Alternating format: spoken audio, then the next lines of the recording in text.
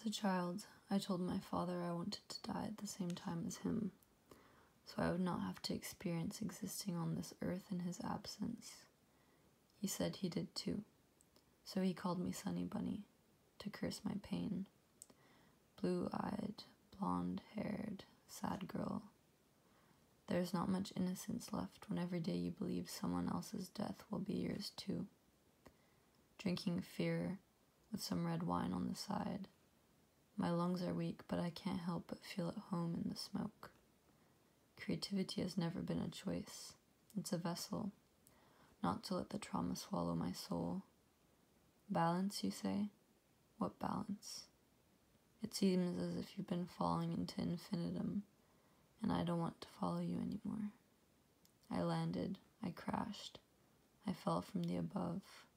You cast me up so high and kicked me out of the house. I can no longer be your child, and I'm not ready to be a woman. I fall into the abyss of passion and the cycle of the phoenix takes place. Psychological torment somehow taught me invaluable lessons on human behavior. I have patience, but I am brash. I am made of flesh just like you.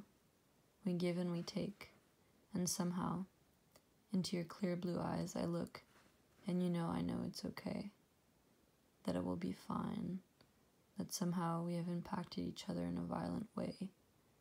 By violent, I mean with an unimaginable force, one that almost should not be permitted to exist.